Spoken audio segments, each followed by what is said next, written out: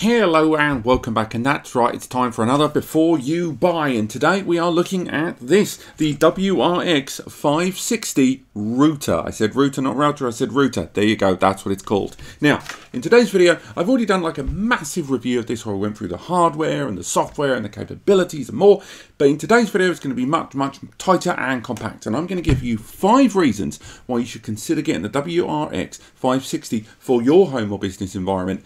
And also going to give you 5 reasons why you might want to sit on the fence or wait a little bit longer for something better to come along. Let's roll with number 1.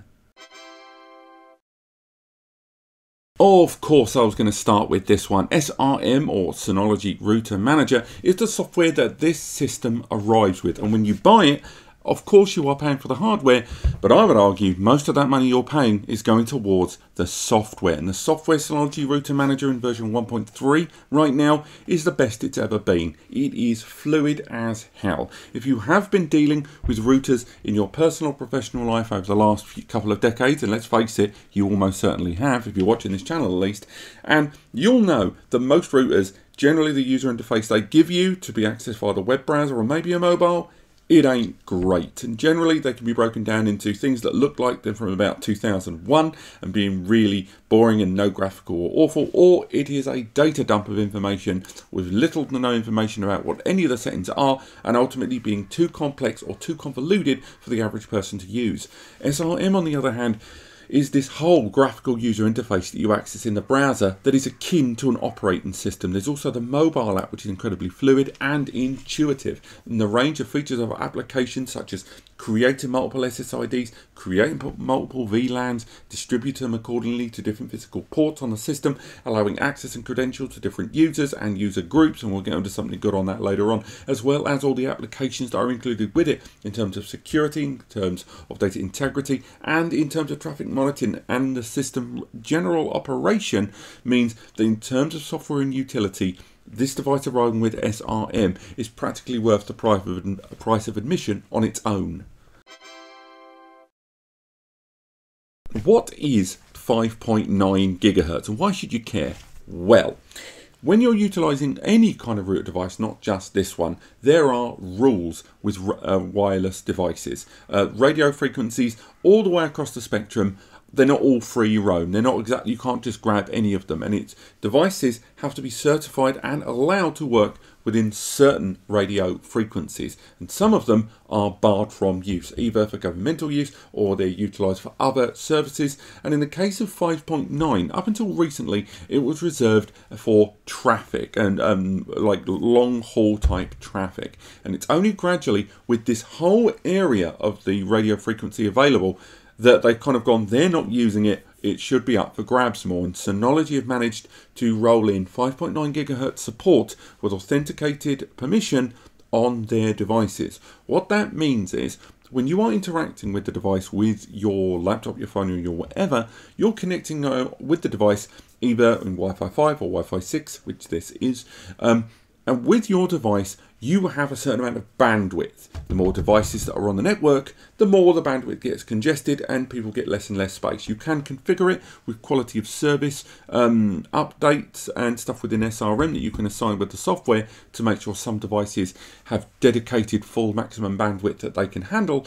But overall, if everyone's using a very modern, up-to-date device, they're going to be on 160 megahertz blocks there on the frequency, on the transmission with the device. Now, you can only fit a finite number of these in an active connection within the boundaries of the 2.4 and 5 gigahertz band of this device.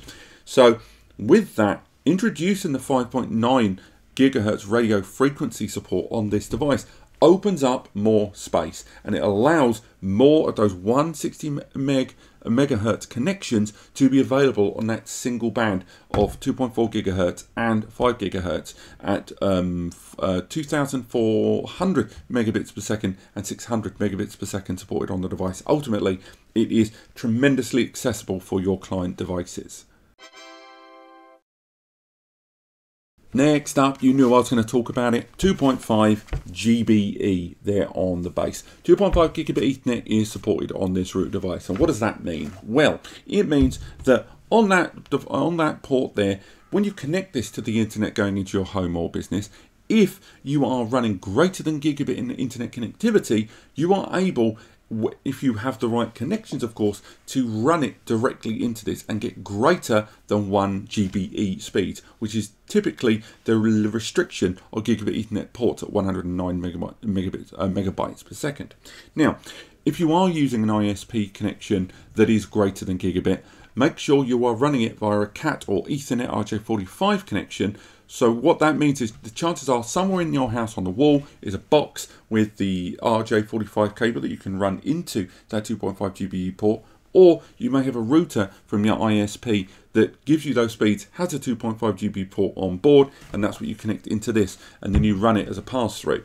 But that 2.5 GBE on this is also coupled with a separate WAN port there. So the 2.5 GBE port there can be used at both LAN or WAN utilization. In other words, you can use it through internet, or you can supply it to a device on your network that you want to provide 2.5 times the performance bandwidth of other ports. But that also means failover. You're able to have more than one internet connection going into this, and therefore if one drops, the other one takes up the slack and you won't lose connection. Very good for business, as well as support via the USB that I'll talk about later on. But yes, 2.5 GBE is available on this, and I like it. Synology Safe Access. Again, when I said that SRM was worth the price of admission to get hold of one of these, frankly, a big part of that is Synology Safe Access. It is a single application within the range of tools available with it that is absolutely killer, all killer, no filler. It is an intelligent monitoring service for connected users and connected devices. To put that into any, like really break it down into easier speak, what that means is every time devices connect to this, you can, for example, assign identities on this for everyone in your household or business. Those individual users, as devices are connected, you can assign those devices to those people dynamically. Then you can, utilizing a series of smart schedules, smart filters, also supported by Google Safe Search too, it allows you to create a much more crafted and automated internet network. Now, say you've got kids and they've got to do homework. They're probably going to need the internet to do that, but you don't want them to go on social media. You don't want them to go on YouTube, stick around. What you can do is use the automated practice to allow specific devices in the home owned by certain people to have access to very specific websites and for a specific length of time. You can even choose to reward extra time or remove time from connected users. And if a person tries to go to a prohibited website, then you, the admin, will be notified on the mobile app or just via your desktop. Whether you create a guest network external output, you can also create a series of authentication and limitation rules to that as well. And there's just a tremendous range of customizable services, all in an incredibly user-friendly manner with images, very graphical, easy to digest interface, which can even be managed very easily from the mobile with DS Router 2.0. Ultimately, Safe Search is an absolute, Safe Access is an absolute wonderful application for this router, and it's pretty much the jewel in the Synology router crown of SRM. Bit of a minor one this, but it's definitely worth talking about. The USB port. This device has got a USB. Now that's not unusual. Plenty of routers have USB ports. Why am I making such a big deal about it? Well, firstly, that's a bit of a tone you got on you. Secondly, with that USB port, you can obviously do different things. You can attach a mobile device to have a cellular LTE SIM-based internet as a failover connection, or even as a primary connection if you choose. But more interesting, you can attach a USB drive. Now, again, lots of routers have had USB ports on them that allow you to add a USB drive. But the majority of routers that we've seen in the market that have a USB port ask you to access the drive either by creating a Samba share or a remote network shared drive like a map, or you access it in the browser in the most basic breadcrumb black and white text access with no graphical user interface, no means to natively open photos or particular like music or something from the interface there of that storage. Now on the router, because it comes from Synology, one of the most popular, if not the most popular NAS brand in the world, all of that experience and those applications and services they've developed, they've utilized a lot of that in the access of storage on this device. There's multiple apps that you can install for databases, for media servers, and more. You can also use FileStation, a full comprehensive file management tool with this device. It isn't just that silly breadcrumb stuff, it is extensive. It is Windows File Explorer levels of all the different features and services, from archival and extracting zips all the way down to copy paste, creating shared folders from within that. It is a very, very good application, and certainly better than any other file management and USB storage management app that I've seen included in any router device. And again, it all comes down to that software. But it's not all good. There are things about this device that may not win everyone over. And alongside those 5 great things, I'm going to give you those 5 other things that, again, might make you go, I'll catch the next one. That price tag. No matter where you are in the world, and it has just arrived. So at the moment, different regions have slightly different prices based on tax and inflation and different currencies. But right now, I could give you a vague number of around the 200 nicker mark. Insert your own currency there, except if you're like Australia and then it's like twice the Canadian dollar. Honestly, it's so confusing. But when it comes to this device and its price tag, that is a big ask. That is good software. There's no denying it's great software. But 200 nicker, and then you've got to factor in the price, the logistics and more, for this router is a bit of a ball ache. One, because it's arrived on the scene in the same week as the Google Nest Pro, a Wi-Fi 6E mesh router, which, although its software isn't as good as SRM in my opinion, is still alright, to be frank. You'd expect it from Google, but the idea that that router is 180 inclusive of tax, that's cheaper than this, and it's Wi-Fi 6E. It doesn't have a lot of the bells and whistles, but that's already a bit jarring. The next thing that's jarring is the price tag of that is not a million miles away from this. This is the RT6600. This is the prosumer powerhouse router from Synology that was released a few months ago. This device, again, you can pick it up on Amazon right now for about $260, including tax. These two have price tags that are just too close, given that this is a more powerful router with better bandwidth, more external antennae, and just generally being a much more capable router that overshadows a newer release device because of that price tag. And again, you might be watching this in the future and the price has changed. The price may have come down, and this is just an intro price. It's an RRP. Fine. Maybe in the future it'll be different, but right now at the time of recording, or when you're watching this at launch, this device is just too expensive. I know what you're thinking. I just really waxed lyrical about that USB port. Why all of a sudden am I going to start ragging on it? Well, nice and simple. There's only the one. There's only one USB port on this. Now, of course, you probably weren't going to attach multiple USB drives. It's not like you can logically RAID them. But at the same time, if you use that USB port for a USB drive, you can install apps on it. Great. You can't use it for a failover. You're not going to be able to use a mobile SIM for failure. You're not going to be able to attach a printer. You're not going to be able to attach, although compatibility is limited on a lot of USB devices. But only having one port super annoys me. And I wish there was at least a USB 2 port with it. Only having one there forces the user to make a few decisions. And a lot of the applications that this runs on needs a USB port to work. If you don't have a USB connected, you can't install the apps. So again, only having one USB on this is a bit of a pain in the bum. That's right, this is a chunky monkey.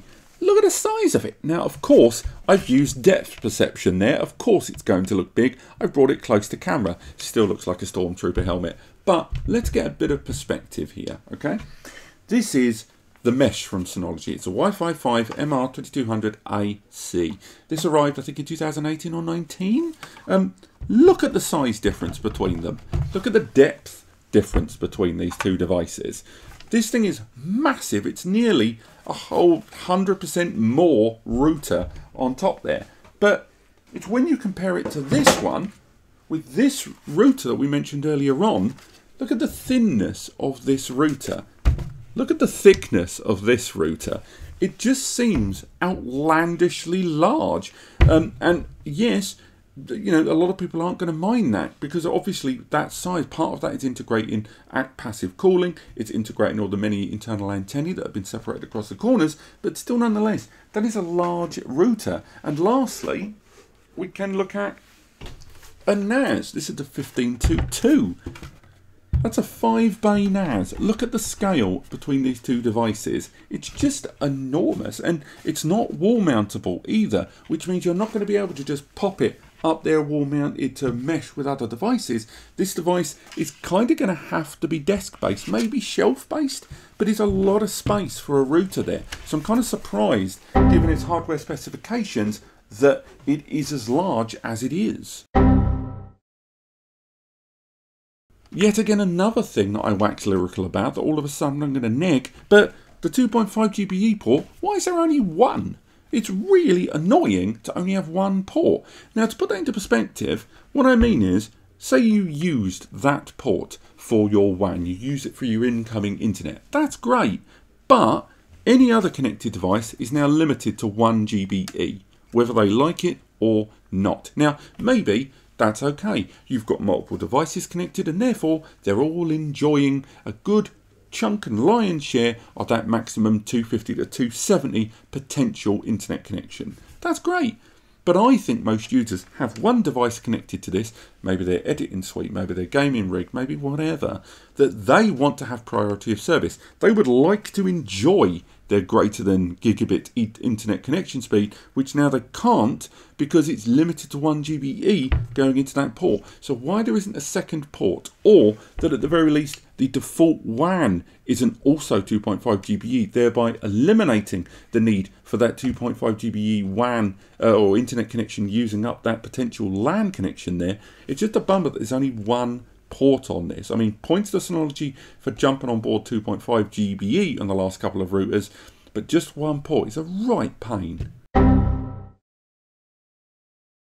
Now, this last point is a bit niche, and it really is only going to affect a small number of people, but I do know there are going to be people that are going to have their nose put out of joint about this, and it's to do with where the device sits in the family in your hardware environment. When you are introducing Synology routers into the mesh system, particularly in the Wi-Fi 6 generation, now the portfolio has got more diverse, all of the mesh solutions can all be connected. They've all got a backhaul. You can cover a lovely wide surface area. It's wonderful stuff. But in order for that relationship of devices to work, the most powerful device in the line has to be the primary router, with every other device just acting as a mesh point. They don't really have a graphical user interface or a direct access point. When you access it, all you're doing, if you want to get into SRM, is communicate with the main system via it. Now, most people are going to be like, who gives a crap? I want the most powerful unit as my primary. And they're right to do so. Maybe you bought the RT6600 and you've been waiting for a Wi-Fi 6 mesh, like pod type device to add to your collection. For you, you've got nothing to worry about. You're absolutely sorted. What about people that are using the RT2600AC? They want that to be the primary router due to its, you know, its kind of control and adaptability there. It has lots of antennae, it has a lot more broader scope of coverage, and it's the best device to be the primary. But this is more powerful. So there's questions about which one becomes the primary, and in some cases you're not going to be able to set the devices up in the configuration and placement that you want because of that restricted primary and secondary relationship between the devices. Again, this is an incredibly niche point, and it's only going to affect a small number of people.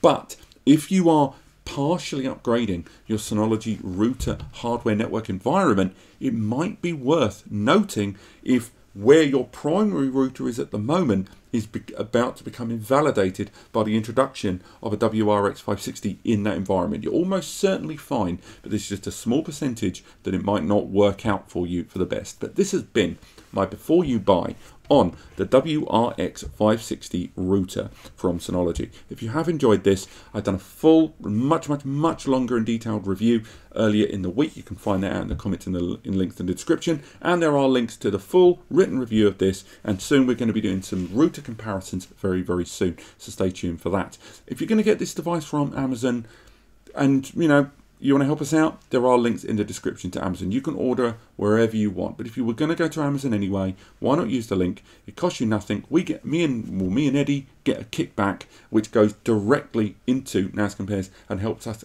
keep doing what we do. Lastly, if you need help with your storage solution, if you need help choosing the right router, if you just need some advice, there is the free advice section linked at the description over to NAS Compares, as well as the free community support forum over on Ask NAS Compares. Other than that, thank you so much for watching, and I'll see you next time.